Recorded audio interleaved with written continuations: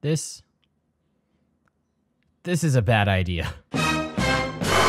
Now, if you don't know, we've been doing live streams on my Twitch channel, twitch.tv/MagicCarp, useflylol. Go there now. Where we've been doing live battle reports of 40K for some of the armies that we've been working on and some painting streams. That's twitch.tv/MagicCarp, useflylol for painting streams on Wednesdays at 1 p.m. and live battle reports on Saturdays at 1 p.m. Pacific Standard Time. Now, playing the games on stream is fun, and so far we've been having a great time. Unfortunately, when it comes to playing the game in content form, you've got to play with painted models just because it does look better. And with 9th edition out, that changed up a lot of our armies. And so I've had to not only buy a bunch of new units, I've also got to paint them all too. And that's what's going on with this video. Today, I'll be doing an overview of painting an entire Warhammer 40K army in the span of a week, as well as add in tips for new people getting into the hobby and all the problems I had doing it. And since we're talking about painting, that's where today's sponsor comes in, Raycon. Raycon is an audio electronic company that specializes in earbuds that are worn by celebrities like Snoop Dogg. Now, I love Raycon's everyday E25 wireless earbuds and use them on an almost daily basis when doing chores around the house. I especially love them when painting miniatures since I can just pop them in and listen to my favorite podcast for hours to focus on doing really bad paint jobs. Plus, they're super affordable and come with a bunch of different color options to customize the earbuds to your choosing, and come with this really sick charging case that can charge your earbuds up to 4 times on the go. And it comes with a bunch of different fit options that you can choose from to make sure that they fit comfortably inside of your ear. They hold really well, and best of all, you can get them at an even lower price when you visit buyraycon.com/MagicCarp and get 15% off your order today. Thanks again to Raycon for sponsoring this video, and let's get on with the painting. Okay, so first off, we're building some spicy Tyranids because they're just my ride and die faction. I mean, yeah, they kind of suck in 9th edition, but hey, I still love the hell out of them. But because of the changes and how seriously we're taking this hobby in order to show them on camera, I have to paint an entirely new army. So we're looking to paint every model and base them so we can show it on camera. Now, if you're a veteran painter, you might enjoy watching a new painter suck absolute shit while he does a rushed paint job. And if you're new to the hobby, I'll be adding in some nice tips and tricks to help you get started. So even if you don't have a creative bone in your body or you're afraid to get started with painting, I'll help you out so then you can get started and not feel like, you have to be the best. Compare your paint job to my shitty paint job. That's the point of this video. Because remember, when you're painting, it's all about you and how you feel. This is a hobby, so you do whatever makes you feel happy, and no matter what anyone says, these are your minis and your story to tell. So, with that in mind, let's set this up. For this project, we're painting 18 Tyranid Warriors, 2 Tyranid Primes, 5 Biovores, 4 Pyrovores, 1 Maleceptor, 1 Malanthrope, and 45 Spore Mines. I'm proxying the Pyrovores as Biovores since they're pretty much the same build and height, but the main reason is because GW is sold out of a lot of models. There aren't any Biovores in their store, and so I had to buy all of them off of eBay, and when the Pyrovores came back, I purchased 4 of them. I also bought the Maleceptor on eBay as well, even though it came back on the website, so fuck you, Games Workshop. Also, for the Pyrovores, their tails are pretty hard to glue on, and so I just used some good old-fashioned green stuff to give them little tail stubs for an easy conversion. Luckily for the rest of the army, I already painted my Ripper Swarms as well as my Hive Guard and Neurothrope. Not base, but we're going to try and fix that this week. I've also already built all the models, so that's going to cut my time by a lot. The only model that I do have to build is my first Forge World model, the Malanthrope. So in total, we're looking at painting about 76 models, which is a pretty damn big task, especially since I don't really have a lot of time to paint everything. Fuck me, right? Let's get started. I'll be doing a lot of my painting at the office, so we're first going to transfer all the models over and build the Malanthrope. Once there, we've got to get started by priming every model that we can. Before you do any painting for a miniature, you have to prime your model so that the paint sticks. You can't just build the model and start painting on it right away because the paint will chip and will just overall look even more ugly than what you think it's going to look like for someone who sucks at painting. Normally, you can use pretty much any priming aerosol can as long as it says on the bottle that it sticks to plastic. Citadel makes some fast drying rattlers that I like to use if I'm in a hurry, and they also have a bunch of color options. Now, I mostly enjoy these when I want to paint right away, but if you can wait for about an hour or so for the paint to dry, then I suggest going with a different option since Citadel rattlers can get pretty expensive. Since I already have a color scheme for my army where the base color is a majority white, we'll be using the Rust-Oleum white primer. Not only will we be priming our models, but we'll also cut down on time by having it be a color that we'll be implementing to our color scheme. To begin priming, you'll need a couple of things: a box, double-sided tape, and a mask to make sure you're not breathing in the toxic fumes from the aerosol can. Rip apart the box so you have this one long piece of cardboard, and then add in some double-sided tape to stick your miniatures on. After you're done, you're ready to prime. So we're going to go outside and prime our models in the hot Californian sun. You want to prime during the day when there's not a lot of humidity so your primer can stick and spray your models from about an arm distance away. You're looking to have the paint apply in a light coat and dry pretty quickly, so don't go up to the model and spray it at point blank, or else you'll lose out on a lot of details in the plastic. This is a big no-no, so don't do it. But for shits and giggles, here's a model being sprayed at point blank. Now, I have a lot of models to paint and I don't have time for it all to dry, so instead of using an aerosol can, I'm using an airbrush for priming instead.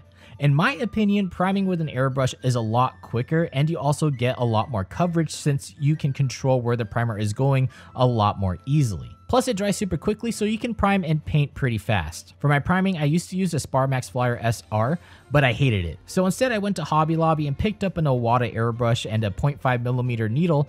That way, we won't have to thin our primer for the standard 0.35mm needles. First, we're going to prime all of our models in Vallejo's gray primer. I don't have a white primer on me, so we're just going to use this and then spray it with a white base coat once we're done. Also, just for the people out there, I'm using this airbrush in a well-ventilated area to make sure I keep my fat Asian boy body healthy. And now that they look all nice and primed, it's time to build our Malanthrope. Now, I've never built a Forge World model before, so I was super excited. But after opening the package, I realized that this is fucking awful.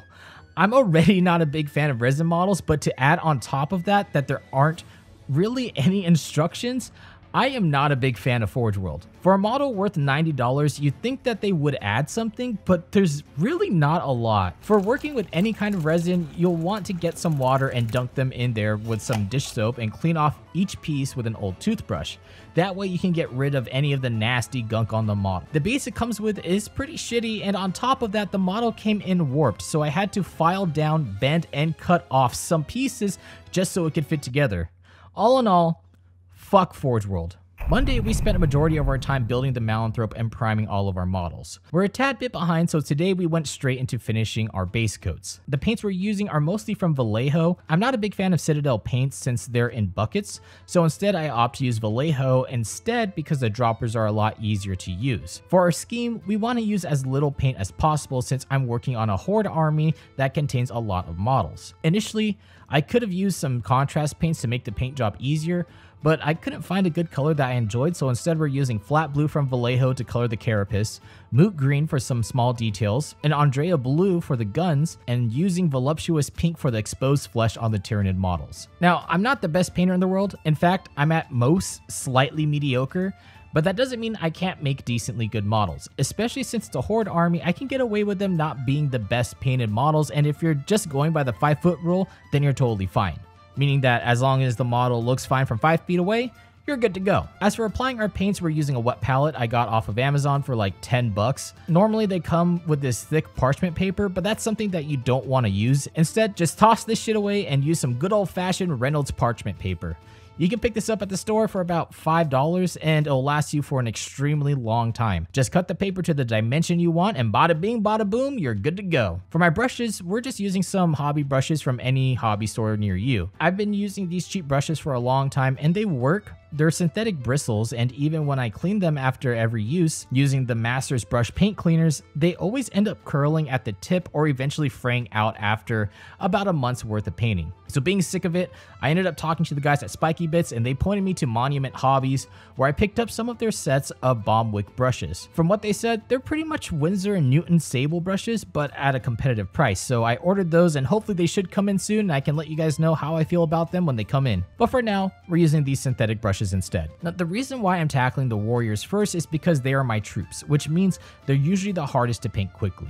Troops take up a bunch of time since they're all small infantry and you have to have so many different paints to put on. So to get the hardest part out of the way, I'm painting these models first and then moving on to the bigger models since they'll end up taking less time for me. And in order to make our brushes last for as long as possible, and to make sure we're not letting our paints dry out, we're painting in an assembly line by applying one color to every model and then moving on to the next. We don't have to be super accurate when painting since we can just go over every imperfection at the end. A majority of Monday, Tuesday, and Wednesday consisted of me just painting my troops in an assembly line. I kind of wish I sectioned off the warriors and painted things separately so then I can get in the small tiny spaces of the models, but I knew that if I did, I'd be spending even more time on them. So instead, I just decided to ignore it and do my best. Remember that these are troops, so you shouldn't spend more time than you need to on the models. Moving on to Thursday, I still had a lot of models left that I needed to paint. The Biome Pyrovores, the Maliceptor, the Malanthrope, and of course, all of these spore mines. The spore mines won't be that big of a deal since I'm planning on just using some contrast paints on them, but everything else will still take a decent amount of time. So for Thursday and Friday, I ended up working on the Biovores and Maliceptor next. For this, I had no idea how I was going to paint them, so I just went with my gut feeling and painted the carapace first. Also, I recorded myself painting all of these guys, but when I got home to transfer the footage, my SD card fell on the ground and my dog chomped on it, so blame him for there not being any footage of me painting these guys and the Maliceptor. But don't get too mad at him because, you know, he's still a cutie. Regardless, I was fairly happy with how the Biovores came out, and I was super happy with the Maliceptor.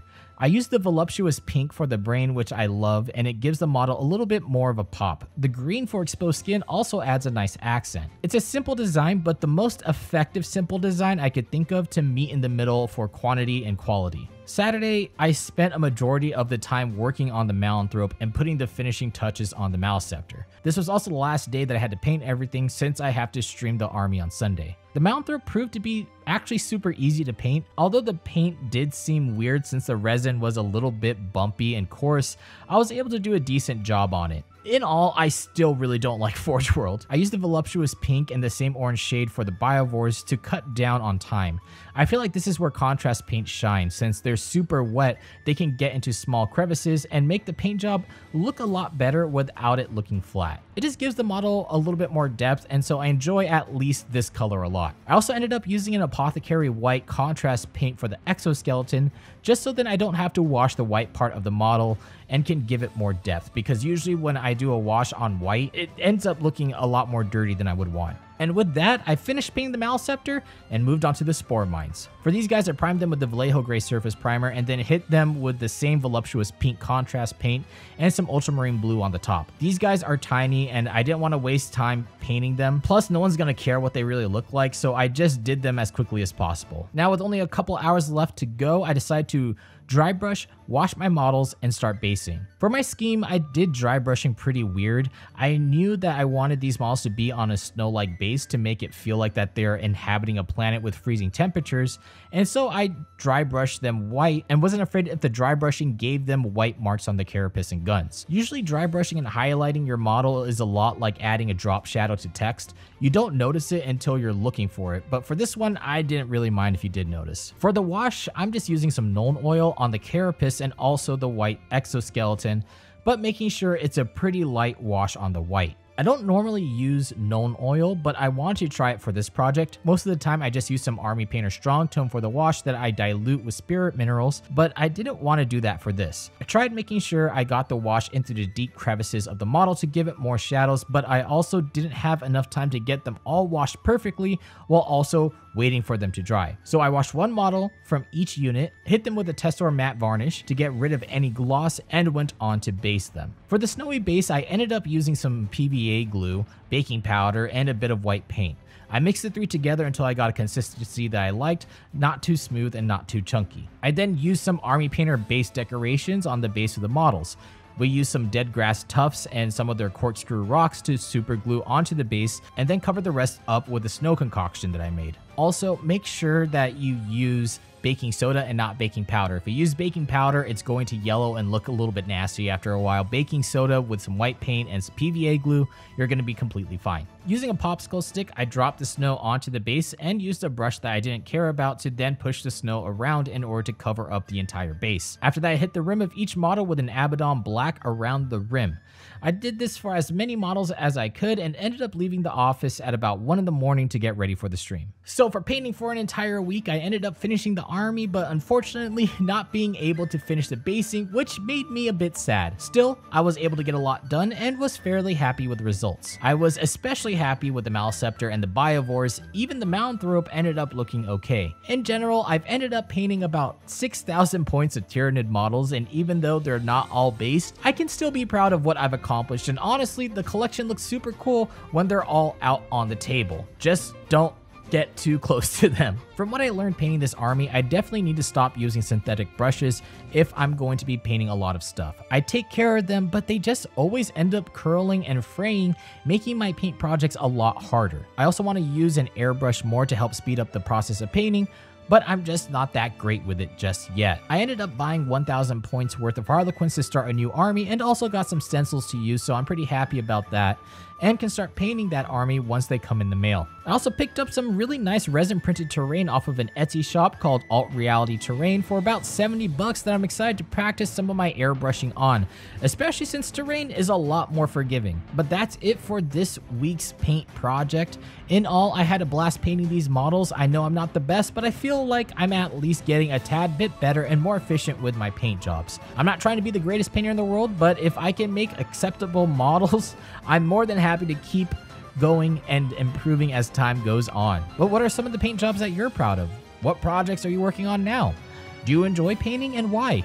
Leave a comment below and let me know. And if you join the Carp Crew Discord, post your paint jobs in the 40K Painters chat, and every Wednesday at 1 p.m. at twitch.tv/MagicCarpUseFly LOL, I'll be taking a look at some of your painting projects to help us all keep our sanity while COVID is running amok. That's it for this video. If you enjoyed it, leave a like, and if you want to see more painting projects from a shitty painter to make yourself feel a little bit better, let me know.